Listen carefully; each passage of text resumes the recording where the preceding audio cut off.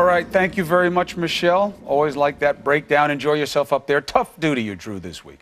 All right, so Donald Trump, not even the nominee yet, but he's already got a running mate, sort of, an offer, that is, from former Minnesota governor and WWE legend Jesse "The Body" Ventura. He joins us now in a New Day exclusive. As I always start interviews with you, Gov, I want to thank you for many years of enjoyment early on in my life, and I'm going to treat you with respect despite the Harvard shirt that you are wearing in my face right now. So, why do you feel so strongly, Governor, that you would want to run with Donald Trump? I didn't necessarily say I want to run with him. We have differences of opinions on many issues, but I think Donald Trump is wonderful that he's shaking the system to its core. We have a government in Washington that's broken, clearly, and it needs to be shaken up, and Trump is doing that, and so is Bernie Sanders. I look at both their campaigns, and I see great parallels to my campaign in Minnesota, where the media attacks you at every direction, but yet the people stand and support you. And look who ultimately won in Minnesota. Jesse Ventura did, beat the Democrats and Republicans. And so that's why I think it's wonderful what Donald Trump is doing, because he's shaking up the system, a system that badly needs it. And let me state this, Chris. First of all, we need to pass a law that doesn't allow campaigning for an office till the year of the election. This is ridiculous. We're starting, when will the next one start? 2017? They'll start running for 2020. It's absurd, it's a waste of money, and it shouldn't happen until the year of the election. So if Bernie Sanders were to ask you to run with him, would you consider that as well? Absolutely. Either one of them. If either one of them truly wanted to grab the independent, and believe me, I am the voice of the independent voter in this United States of America, and look at the last election.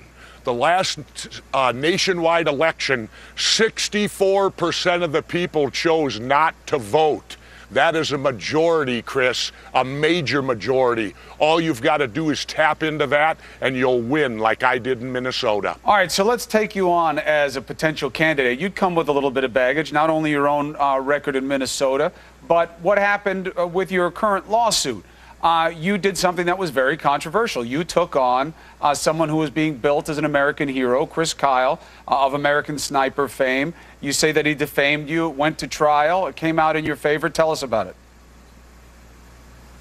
Well, I didn't say he defamed me. He did defame me. He lied about me. He wrote a whole chapter that was a complete fabricated lie. The only way I could prove it, I was backed into a court. I did it the way you should, in a court of law, where people have to get up, raise their hand, take an oath, and tell the truth. And it was an overwhelming victory. Imagine, I took on this alleged dead war hero and his grieving widow. How much evidence must there have been for the jury to have overwhelmingly sided with me as well as the federal judge?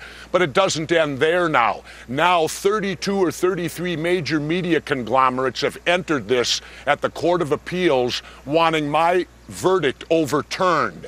They want the ability to defame people and make money at it and not be held responsible. They want to be able to profit from wrongdoing, and they should not be allowed to profit from wrongdoing. People may attach some significance to what you're saying about the potential corporate intentions in situations like this, but there was a sensitivity issue.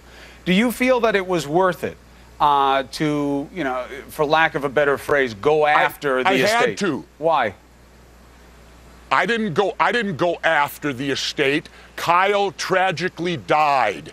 And anyone that knows anything about law then knows that the suit shifts to the estate. Right. That's the natural progress of what happens. That's all I did. I had to clear my name. If I wouldn't have gone into federal court, they would have had that lie in the movie, wouldn't they?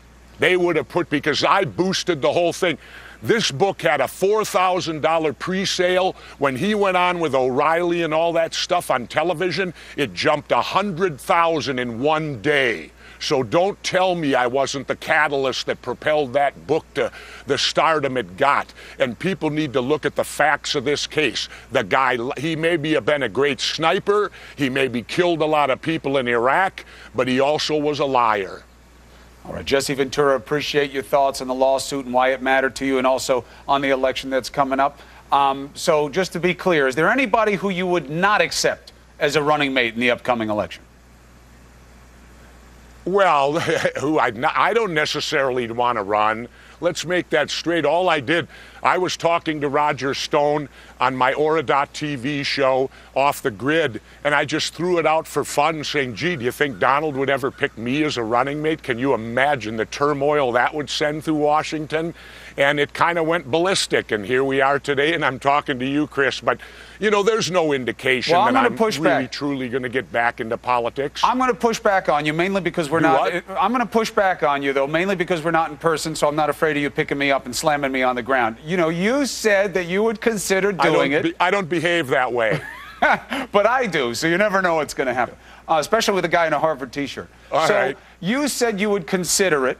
Why do you think the American people should really consider Donald Trump? You didn't run a campaign the way he is right now.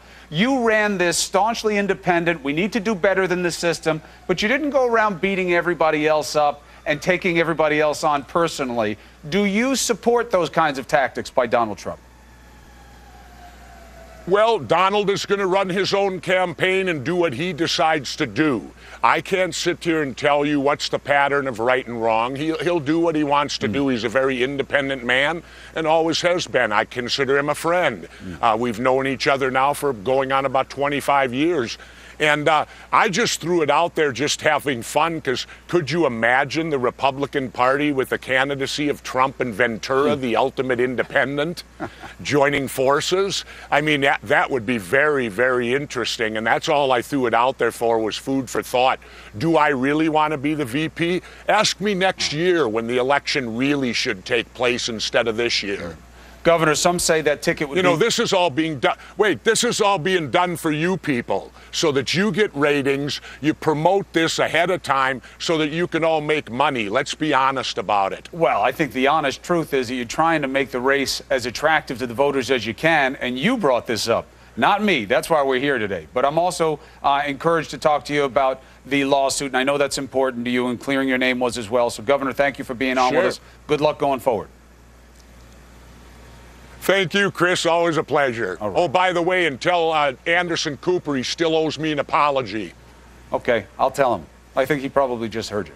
Mick? All right, some more news for you here this morning. The FAA. I'm the leading state sponsor of terrorism.